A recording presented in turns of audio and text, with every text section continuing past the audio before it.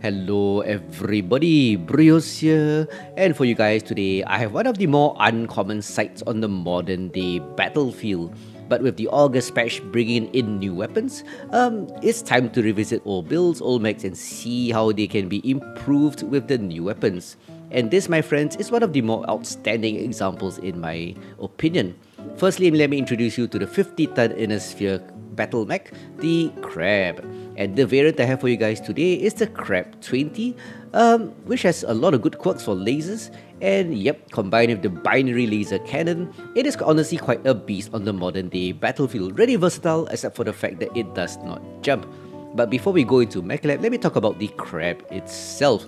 So the Crab has wonderful hitboxes, similar to the Marauder style, like a torpedo.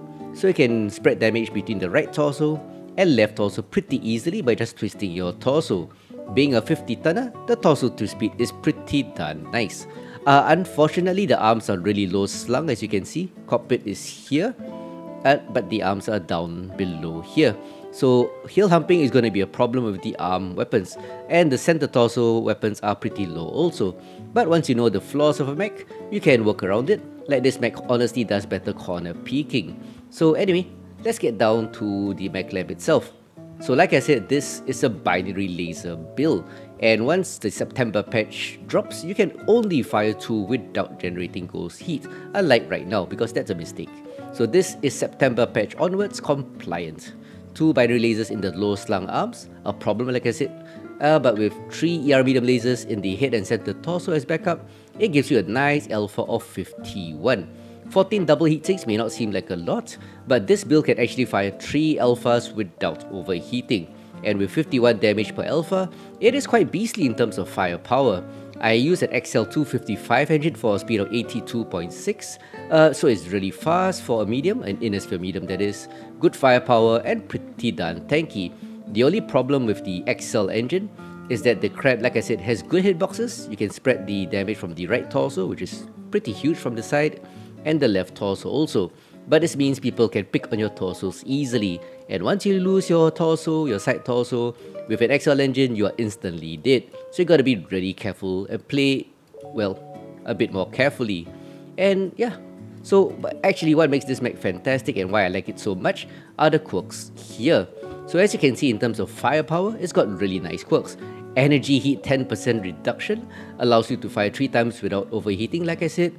IS medium laser range of 15% boost allows the ER medium lasers to hit out to a range of about 467 with skills. Really nice actually. Cooldown of 10% allows you to fire faster, and the laser duration reduction of 10% combined with your skills reaches out to 25%, allows the lasers to deal the damage in a shorter period of time. So it's a fast moving, well, fast firing because of the cooldown, and the lasers have short duration. And interestingly enough, it also gets a max heat boost of 15% and an extra consumable. So it has 3 cool shots, extra heat 15%, and all these other skills above. In terms of defensive quirks, other than the hitboxes, which actually makes it tanky, you get a lot of structure quirks. I'd rather have armor, but I guess structure is fine because it can soak in damage also from overheat. So left torso, right torso 12, center torso 16. Those are the most important. Legs get 12, but that's okay. So anyway, let's get down to the skills itself. Like I said, it gets 3 cool shots if you go for 6 in the auxiliary, and with the cool shot cooldown, you can fire the second cool shot faster. So this is a rare mech, you can have 3 cool shots. So yeah, heat is not really a problem on this mech, but it never hurts to have full heat skills for 10.5 reduction in heat, and with the range skills of 15%, like I said, the weapons, well, reach out to, the ER mediums reach out to a range of about 467 meters, and the binaries to 552. With the laser duration, like I said, 15% here, it combines with the quirk, 25% laser duration reduction. Always useful if you are running laser builds to minimize the phase time. Full skeletal, full armor hardening. Don't forget the skeletal density nodes boost also the quirks, so it has a lot of structure. More tanky than most people would, well, expect. 35% structure bonus, 20% armor bonus. Moving along, we have 4 nodes of kinetic burst only. That's a bit of boost to the acceleration. But importantly, I've been taking this a lot recently. 7 nodes of hard brake, allowing me to decelerate a lot faster, 24.5%. So you can stop and reverse faster, which is really important for like corner peaking and stuff like that. Talking about corner peaking, also 5 nodes of anchor turn helps, so you can turn around the corner or turn back. Pretty nice. I like mobility nowadays. Operations, like I said, it runs cool, so, well, for a laser vomit build. That's because I also have 5 nodes of cool run for 10% boost to heat dissipation and 5 nodes of heat containment to increase the heat capacity by an additional 15%. Don't forget it has that quirk, so the heat capacity is boosted by 30%. 3 nodes of hill climb allows it to navigate terrain better, always useful. 1 node of radar deprivation for the audio and visual cue in the cockpit when the enemy loses its lock, kind of a blip blip, so you know somebody targeted you. And advanced zoom, so my old 50-year-old eyes can see better. Yep, that is true. And I did already say about the auxiliary. So that's it. That's the Battle Crab, the Crab 20. It's a binary laser build, pretty nice, so I do enjoy this a lot. So anyway, give this a try. Let's get down to the gameplay and I'll show you this crabby mech in action. Let's go. For the first showcase match, we find ourselves on Free World's Colosseum, the very purple map, and this map isn't too bad now with these magic mushrooms. One thing about this mech, it's kind of a paradox. Defensively, it's strong because of its hitboxes with the structure quirks, but also weak because it's XL, so you gotta really manage the incoming fire carefully. Offensively though, it is a dream, able to fire 3 alphas like I said without reaching 100%, and yeah, that's wonderful. So anyway, time to put this mech in action and blast the enemy. Target spotted. New target acquired. Yep, assault spotted. So as you look at the minimap, they have a concentration on lights and mediums here. Always be careful because sometimes they just want to bait you out. New target acquired. I'm always more concerned about the assaults and the heavies. That's because lights and mediums can redeploy really fast. And even though this mech moves at 82, Artillery. I always avoid chasing lights and mediums too much. New target acquired. Interestingly enough, the enemy lights are staying around this area, Echo 4, to duke it New out. target acquired. Could be a mistake by them. There goes one Locust, running in and out of the firing lines of the whole team. Target spotted. A bit of slow reaction to that Piranha. Acquired. So I decided to move a bit further behind the friendly team. UAV above us. Thank you, Let well. that blood ass move up a bit. Support it rather than take point. Like I said, this mech doesn't really fare well hill humping, so I'll try to favor corner peeking. New target. One nice target that took a full alpha. New target acquired. Spreading damage. Once you take fire, just twist left and right. That spreads the damage really nicely among your side torsos. Artillery strike Target spotted. online. These big boys next to me, like this Kodiak, they are drawing a lot of There's a aggro. catapult D6. So being too near them, sometimes you get targeted C6, D6 area. because they're really covering the location of their Kodiak. So I'm gonna try move one position to the Target next. spotted. New target acquired. Affirmative. Try not to Artillery peek from the same strike position activated. too often. New target Very common mistake. acquired. I do that often too, to be honest. Target spotted. So I'm actually walking around these pillars, trading from the left, trading from the right, seeing where my friends are shooting, New target or my acquired. teammates. Oh, nice burn on that Piranha, a bit far though. Target spotted. New target acquired. Time to reposition again. If you look at the minimap, I'm actually in the front line, which is not ideal. New target acquired. Ultimately, I'm just a medium. Piranha legs are called Alpha, Spotted. so always remember the damage status of mechs. Make a mental note like Piranha now leg. Target destroyed. Yep, I got a KMDD somehow. I don't think I did that much damage to the Piranha. Anyway, focus now on the ATM Gargoyle, Delta 5. Yeah, focus now on the enemy assaults which are flanking on our left. If you look at the minimap, you can see the flank coming in at Charlie 5. Target spotted. As I always said, never any need to rush. I'm actually concerned about the push on our left. Target spotted. But as aggro is drawn from this gargoyle's front, New target I can acquired. pump in a few rounds of fire into him. New target acquired. Quad flee. CT open, Charlie. New target acquired. Target destroyed. 4-2. Target spotted. I'm actually resisting the urge to just rush in mindlessly right now. New target Still really close, acquired. 4-3.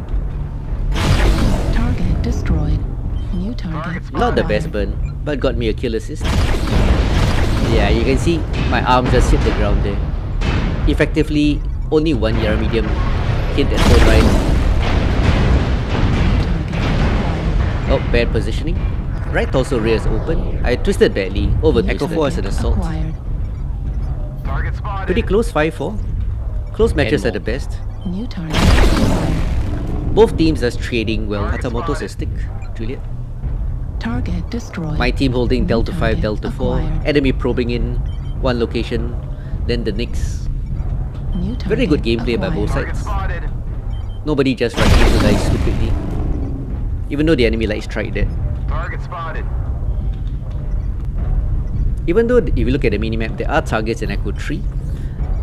Always be New target situationally acquired. aware. Target spotted. Like I know there's a stone rhino and maybe one or two more on my left. Tokoshima, crap.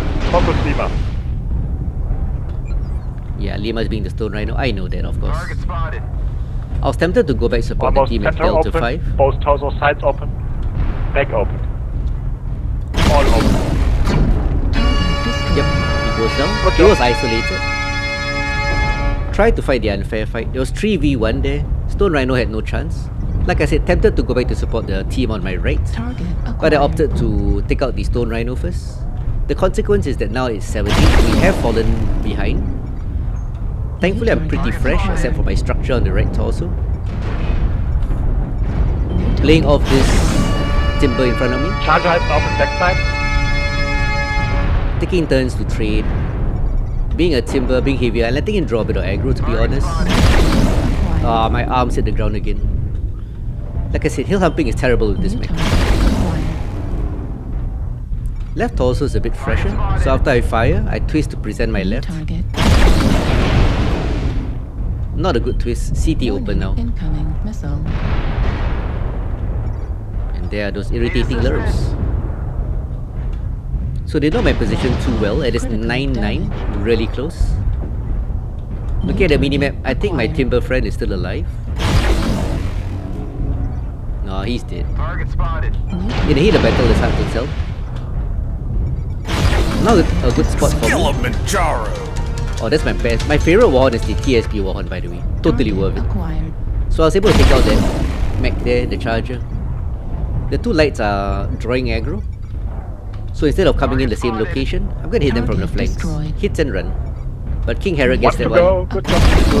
Great That's work, it. everybody. Vapor Eagle is open. 11-9. Yeah, open better. Yeah, I can see that. Yeah, enthusiasm. I like enthusiasm, but I can see that. No harm saying he's called. Thanks all who used their comps for using them. Target spotted. He likes comms. So anyway, moving in, GM Hazen down there. I don't think I can get the kill. Nah, that Irby gets the kill. So pretty nice, tight fight. Utterly enjoyable. Caught though. So let's take a look at the damage output of this match. Pretty clutch match, I would like to think. So 836 damage, 1 kill only, 1 solo, 2 KMDDs, fairly decent. But rewarded with a nice match score of 649. Let's move on to the next match. So that was a nice tight fight because we always like it tight, don't we? But right now we have another map, the very controversial map, Alpine Peaks. One thing about this map, it's a medium range trader with the binaries going out to about 552. ER mediums, not much less, but close enough. So kind of a disadvantage I'm going to trade, but a common misconception is that this map is only for snipers, so you can always trade around the hills. So if you don't have range like me, or mid-range, just trade around the hills. So in this particular New match, target acquired. Data was on the same team, so he's taken command, which is good. I like playing with Data. He knows the game, he knows how to play. So I do like his calls. So the call was made to defend Hotel 7 Golf 7. You can see the markers on the minimap. So working around these hills, I don't need that much range. But pop starting mechs are having a field day, along with some snipers.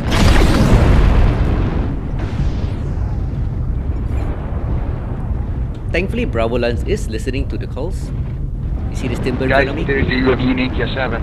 Trading around the right corner.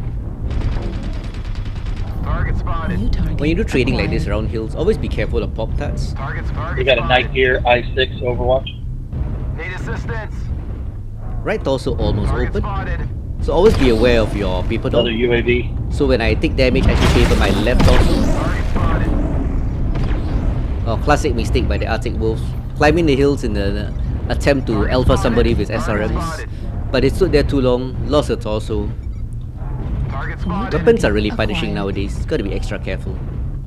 Not cowardly, but just extra careful. Because ultimately, shooting wins games, nothing else. Target So looking at the spotted. positioning of my team, got a few heavies probing on the right side in Fox 7. So instead of joining them, because I'm actually kind of fragile compared to these guys, gotta use this hill Need here. assistance. Just a bit Target behind spotted. them. New target Target spotted. acquired. There's data in the blood asp on the left. Not sure what he packs. Target spotted. That Victor is close. One grid away, just gonna pop that away. Centurion corner peeking. Artillery strike Like I said, online. 3 with Keep- Overwatch I7. Keep a running catalog of what you see in your brain. Target spotted. Phoenix Hawk. Quite a few long range boys. Executioner, Jaeger mech. 3 of them. Artillery Don't rotate, strike don't activated. expose to the Target sniper. spotted. One Night Gear. So they have 3 snipers on the top. Acquired. They actually have a nice angle on my position, so I got to be extra careful. Oh, this Phoenix Hawk makes mistakes. I got 2 Target mediums. spotted. He's trying to Target cross the spotted. open. Skill shot is side torsos. Hotel 8.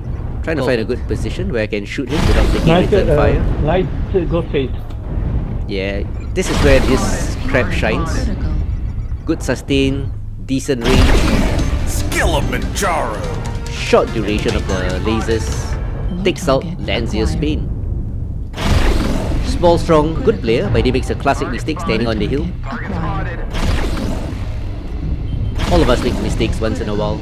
Target spotted. Skill shot, hotel, it's just a matter of learning from them. So standing there is not a good idea. Friendlies are behind the hills, while I stand on top of another hill. That makes me a prime target. Acquired. Target spotted. As you can see from the minimap, our left flank is weak. Everybody is rotated. 7 left flank. Yeah, rotated to the right. So I made a call to Target spotted. look out for the left flank. Spotted. Sorry. Need assistance. I'm not gonna win the trade with that Night Gear, unless it's a potato player. Target spotted. So waiting for a few reinforcements. New target acquired. Look at the minimap, 2 guys, friendlies have moved a bit to the left. Like I said, not gonna win the trade against a Night Gear. Right torso's already open. Hence me favoring facing my left torso to the enemy. Target spotted. Target There's destroyed. a Night Gear hotel. Target spotted. Oh, that's a skill shot. Well, some guys there. Hotel 7. There is that Night Gear. He's that Night Gear right at the edge of this slope. New target acquired. He's happily pop darting and blasting everybody. Thankfully, team listens. One assault Hotel 7 also, be careful. 2 friendly heavies and a New light target acquired. heading to his position. That Night Gear getting greedy. Target spotted. He pops a UAV. Gotta take it out. Yeah, but I leave it to my teammates. One thing good about this team, they are trading really carefully. And I only move around a bit too much if a friendly moves together with me. That's really called sharing armor. Target spotted. People mistake rushing in stupidly with sharing armor. Sharing armor is when the team advances, like right now. I move with them. Or in this case, I decide to cool down a bit. Target acquired. Friendly Timber far forward. Target spotted. Friendly Uzil behind, I think. Or Grasshopper. It's time for me to share armor and literally move up with them. So the enemy has 3 targets at least Need assistance. to choose from. Spotted. That literally means sharing armor. I'm reversing because acceleration of mechs is faster. If I need to Target spotted. move away, I normally just accelerate forward. New target acquired. Yeah, waiting for the pickup. Yep. Skill issue. That's what happens when you pop cut in the same location too often. Enemy pre-aims, and you literally just, like that Victor, they helped me with the Blip Hotel 8. Literally just pop darts into the reticle. Oh, poor guy. Never mind. Skill. Yeah, don't need help for this. 7-3. Target spotted. Target Honestly, the enemy acquired. team Target was the spotted. one throwing this match. All we did was hold a good location. Now the initiative Native is target with spotted. us. Target spotted. Those three We have the snipers. number now. Yeah, we do. Those three snipers at the back are a problem. Target spotted. New target spotted. acquired. Since we got the 7, look around. Yeah. Destroyed. Whole bunch of us just running to the edge of the hill and blasting. This is where I get greedy. Push, please. Critical Target spotted. damage. Yeah, just greedy. I like the final push. Game is definitely won at 8-3. So just run in, Skill of Come on, go Machar. hold it. Now. get the kills, Go, go. Acquired. give the enemy a chance to shoot, because otherwise it's a really bad stop. New target acquired. On Piranha, Golf.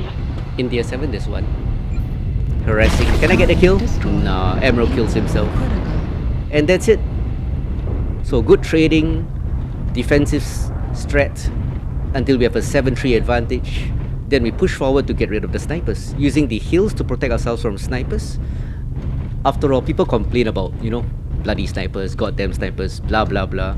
But if the snipers never get a chance to Base shoot cap? you, that is not an issue. Target spotted. Oh, I didn't notice that guy. Target that's it. destroyed. He goes down. So overall, a good team play. I enjoyed this match. So I hope you enjoyed the showcase of how to play this crab, positioning and how to target the enemy.